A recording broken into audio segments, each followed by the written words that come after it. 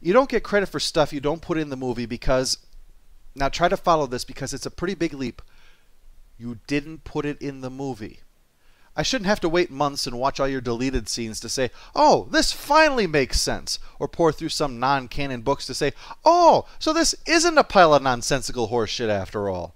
Sure, good films don't always tell you things on purpose, but that doesn't mean that a bad movie can get away with the same thing.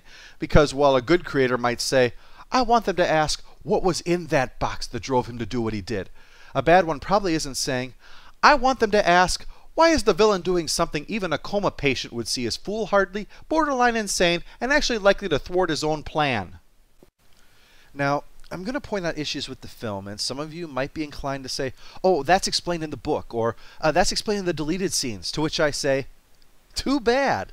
I will do research to review a film. I will not do homework just to sit down and watch the damn thing and try to figure out what's going on.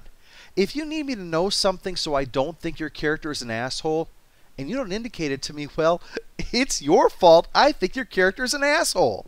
I didn't cut Nemesis slack for this. I'm not letting this movie pull that either.